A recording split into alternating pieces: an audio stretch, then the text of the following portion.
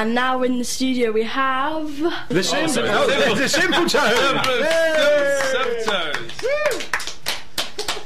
The Simpletones!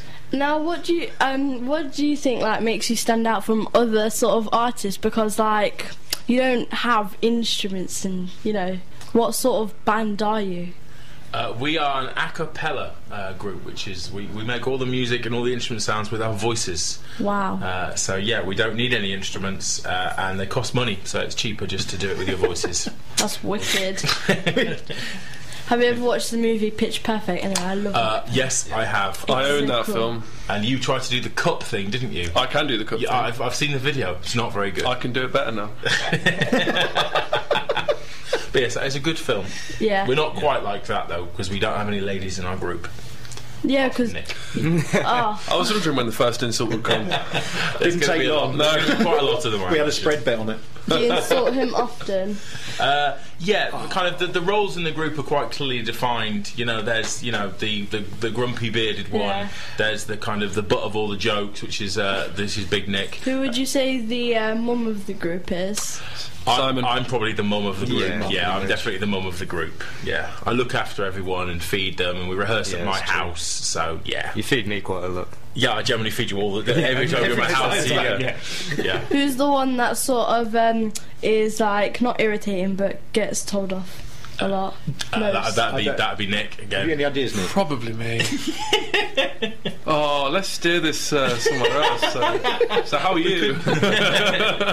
How do people react when you tell them you're a barbershop band? First of all, they're confused because a lot of people don't really understand what barbershop is. They sort of think, oh, that's quite cute. Yeah, barbershop. I've heard of that sort of. There was a film with Ice Cube called Barbershop. That's what someone said to me. It's like that film. It's like, no, it's not like a film with Ice Cube. No, it's not. And Cedric the Entertainer. I'm none of those things. Neither entertaining nor a cube. So what is barbershop? It is a type of a cappella music, but it kind of started in the kind of late 1800s of all times in America. The reason it's called barbershop is basically people started singing in actual barber shops and started harmonising and kind of singing to kind of make the day go by a little bit quicker. Late Victorian kind of era, and continued really. Do you find that when you say you're a barbershop band, what's people's reaction? Do they say, "Oh, that's interesting," or do they, "Oh, that's pretty weird"? Yeah, they kind of say it's interesting, and they kind of obviously imagine it being kind of old, kind of dead music, I suppose. And obviously, you know, barbershop is pretty, it's still alive and kicking. Especially, again, a lot of it is going on in America. Really, kind of quite, you know, well-known groups and stuff in America doing that. Obviously, quite a vibrant scene. So yeah, they're kind of interested, and I think when they hear us kind of sing that kind of stuff, they really like it. That is the thing, isn't it? I mean, that's what I found. I first saw you, I don't know, years ago at the original band showcase competition in The Musician, I think it was. And you know, when you see barbershop band, I'm not too sure. But then when you stand up and sing, you think, wow, what is this? You know, where have you been all my life? And you know, it's amazing. It's like when I saw you at Summer Sunday. That was in the Watering Hole tent, 2012. That was very good. There was quite a few people in there when you started, but when you finished, it was packed, and you were the only band. I've told you this before. You're the only band I saw that day that got a standing ovation, and you got it at the beginning of the day as well. I think that's one of the things that's always kind of happened with us, is that people, because they don't really know who we are or what we do get that, where we have a smaller crowd at the start and people sort of walk past and they think, oh, what's that? And then they come in and then they hear it and then they stay for the rest of it. So we like, when we first started out, a lot of our crowds came that way. So we'd have a few at the start and then a few more as we carried on, and by the end the whole place would be packed. What made you start the Simpletones? I'll be very brief on this one. It's a good story. It's an interesting story. I set up a community choir, about 4 years ago, and Ian, who's both of his sons I taught and teach, joined the community choir. Little Nick here joined because his mum joined. His mum told him he had to come along and sing, and I actually taught Nick music at the school I teach at quite a few years ago. And other Nick was his mate, so they all basically were in community choir, and I decided that I was bored of just waving waving my arms around, so I wanted to get a chance to sing. So I just said, why don't we set up a group? And they said, all right. Basically, it was about we wanted to go to the pub after singing. Generally, it was about the pub. We could excuse ourselves going to the pub and get drunk after we've done some singing. But the singing actually is quite enjoyable, as is the pub. So really, you just thought, okay, let's set up an a cappella group, and then after, the deal is that you just go and to the pub, get yes. drunk. Okay. Yeah, well, yes. Okay, that's. I know it sounds like a really good plan. Anyway, it's worked well. Yeah. Anyway, after the break, we'll be having one of your little songs that is a cappella. What will it be?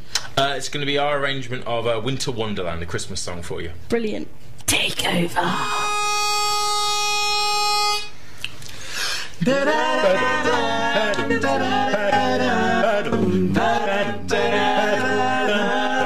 Sleigh bells ring, are you listening? In the lane, snow is glistening. It's a beautiful sight, we're happy tonight, walking in a winter wonderland. Gone away is a bluebird, here to stay is a new bird. He sings a love song as we go along, walking in a winter wonderland. In the meadow we can build a snowman and pretend that he is Parson Brown. He'll say I am married, we'll say no man, but you can do the job when you're in town. Later on we'll conspire as we dream by the fire, to face unafraid the plans that we made, walking in a winter wonderland. Ba ba ba da da, ba ba ba ba, ba ba da da, da da da da da da da da da. Oh, the weather outside is frightful, but the fire is so delightful. And since we've no place to go, let it snow, let it snow, let it snow. In the meadow we can build a snowman and pretend that he is Parson Brown. He'll say I am married, we'll say no man, but you can do the job when you're in town. Later on we'll conspire as we dream by the fire, to face unafraid the plans that we made, walking in a winter wonderland. Walking in a winter wonderland. Walking in a winter wonderland. Winter wonderland. Made in Leicester.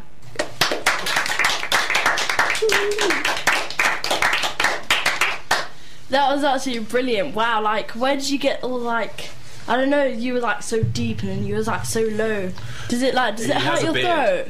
Well, he has a beard, so I think we've worked out that beards make men sound bassier. Is that what we think? There's no scientific facts for that, no. Okay, yeah. I don't think so, no. Talking about the way you sound, so I know it's no big secret that you're currently doing very well at your Weight Watchers classes these days. That's absolutely rude. It's not absolutely. You're not supposed to be talking about that. He puts it over his face. Hopefully tomorrow I'll pass 4 stone. Lost 4 stone in 12 weeks. Not that he weighs 4 stone. No, I don't weigh 4 stone. Thank you very much. But yeah, so I was letting the side down, was a little bit kind of, I was taking up more stage area than we could really handle in the group. So. Oh right. But as a result, what I was going to say is, hasn't that affected the tone of your voice, the sound of your voice? Not massively at the moment. Again, people said I might lose my voice and not be able to sing at all and everything. But no, not really. I think I sound generally the same as I did previously. I think. Oh, okay. Yeah. Have you written any of your own Christmas songs? We haven't written any of our own Christmas songs. Again, we arrange, obviously, all our kind of vast majority of our songs ourselves. But we've kind of done our own kind of intro and a few other bits and bobs, and we've done a couple of original songs that were there. But again, we mainly do the kind of covers arrangements because that seems to be what people shout at us, they want to hear. Mainly Lion King, but we're not doing that today. Okay. No matter how loud people shout. Anyway, it's time for the Quiz of Doom. Dun dun dun. Quiz of Doom. Yeah. Quiz of Doom.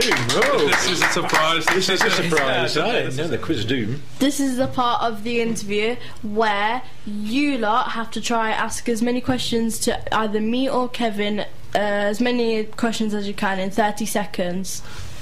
About anything. Anything, just let you know if either one of us says I don't know or gives a wrong answer, that still counts because you asked the question. We have to do all of that in 30 seconds.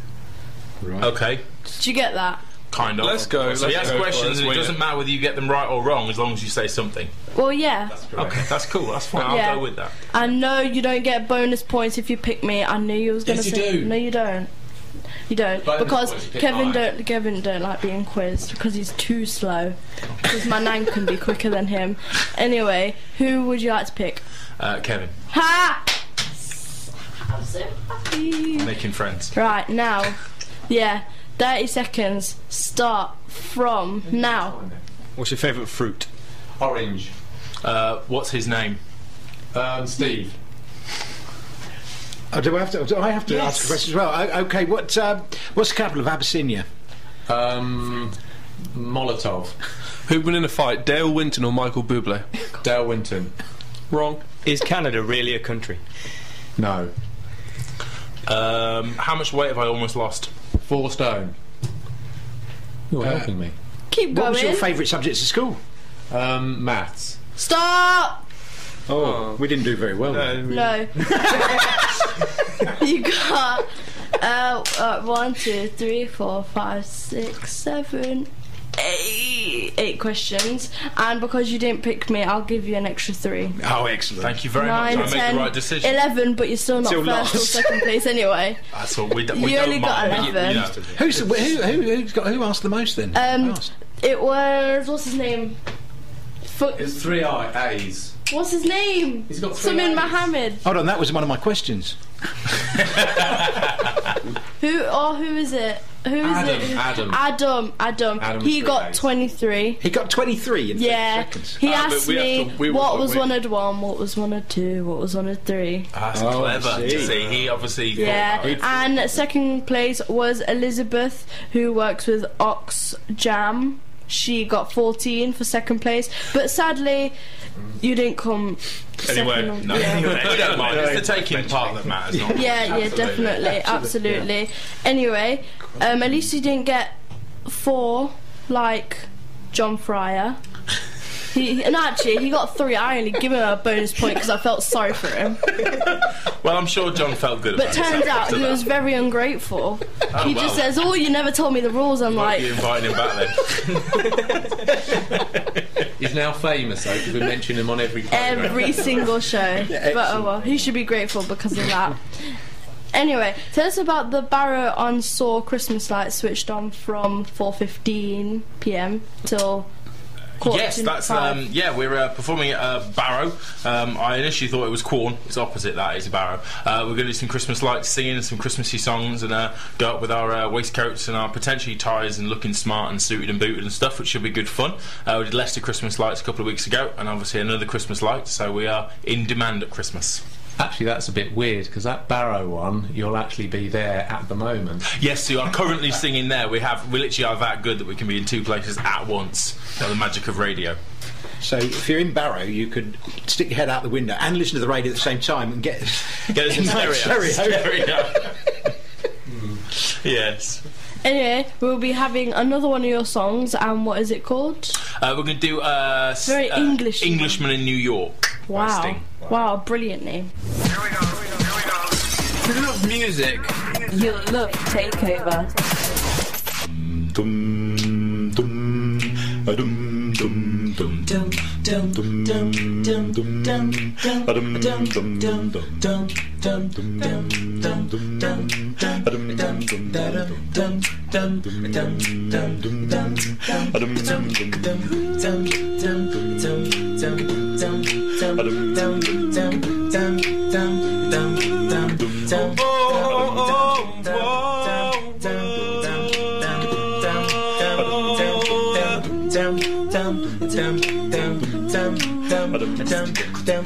You drink coffee, I take tea, man tea.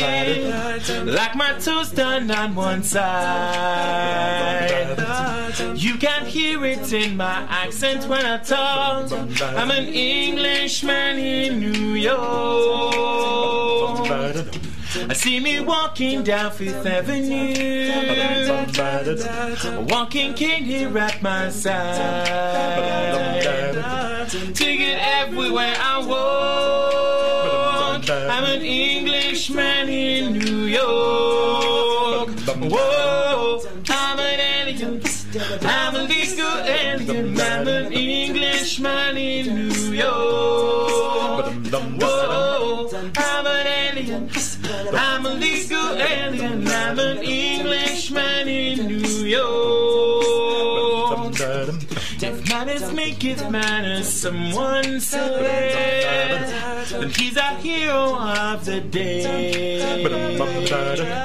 Takes a man to suffer ignorance and smile. Be yourself, no matter what they say. Whoa, I'm an alien.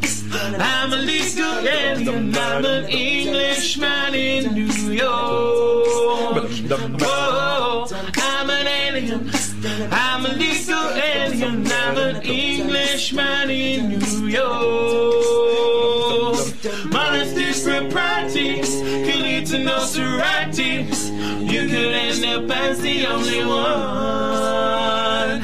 A gentleness, sobriety, a rare in this society, and not a candle's brighter than the sun. It takes more than combat gear to make a man. It takes more than a license for a gun. Potential enemies, avoid them when you can. Gentlemen will walk but never run. If manners make it manners, someone said, he's a hero of the day. Takes a man to suffer ignorance and smile. Be yourself, no matter what they say. Be yourself, no matter what they say. Be yourself, no matter what they say.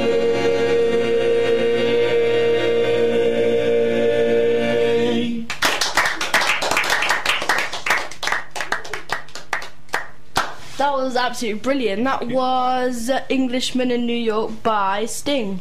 It was indeed. The boring guy from the Police. I'm glad you like him. Oh no! I had to research him about 2 hours and I found nothing, but oh well. Anyway, that was absolutely brilliant cover. How long did it take you to like rehearse that? Because it was like a bit sort of in the song. That one was one of the first songs we learned. It probably took us about 6-7 weeks of rehearsals. No way, really? Yeah, it takes a while because obviously we've got to learn it in the first point. And it takes about between 3 and 6 rehearsals to nail a song and get it ready to perform. Okay, well that was absolutely brilliant, and it's been absolutely brilliant having you on the show. Would you like to plug anything? Yeah, we do have a big event coming up called the Christmas Vocal Explosion on the 14th of December. That's Saturday the 14th of December. It has got the National Barbershop Quartet champions, Emerald Guard. They won gold at Bournemouth this year. We've also got a couple of top 10 barbershop choruses. Simpletones are performing as well. Our Lancaster Community Choir, the choir I run as well, and an international competing vocal group from Birmingham University called Sons of Pitches. But if you go on the Little and Large Facebook site, there's lots of information there, and you'll probably see some posters dotted around. And tickets are available online. And we're good to see people there. Yeah, it should be a really good night. Definitely. So, I'll pop down. You should pop down as well. Oh, will do. Yeah, definitely. And what's this about the you getting 16th place in the national? 15th. We qualified. It's everything's we qualified to go through to the finals of the Barbershop Quartet Championship next May. So we were wanting to move up from 15th upwards. I want to get top 10, but that might be stretching it a little bit on our first chance. But yeah, we're one of the top 16 quartets this year, and hopefully be higher than that. pretty good for a first go. Yeah, not bad at all. How when Kevin noticed it, I saw Big Nick looking all proud of himself, like, oh, 6. No, it was 50. Even when I don't say anything, I get abuse. Yeah, this is all. She's learned very quickly. It was 50. It was 50. It's no. She can be a We are very proud. Very proud. Definitely. Did you get like a trophy or anything? Not yet. Not for 15. No, I think, they probably didn't have enough money to do 15 trophies. But the trophies all get given out in May, so we're hopeful to move up from where we were and see if we can get in the top 10, and then we'll be put that on the old on the website. You have got a trophy in your picture on Facebook, haven't you? Yeah, we won a silver medal last year in the barbershop chorus competition. So, like the big barbershop choir, we joined a chorus in Sheffield, of all places, with some of my ex-students. So we're hoping to go for gold with that this year as well. So hopefully we might be able to get top 10 quartet and gold medalists in the chorus competition. That's our hope. So that will be good. Brilliant. Anyway, it's been absolutely great having you on the show. Make sure you keep in touch with Kevin via our Facebook page, facebook.com/Made in Leicester and the number 1. And remember, if you want a shout out or anything like that, you can call into 016 299 600, or you can text or a takeover followed by your message to 84555.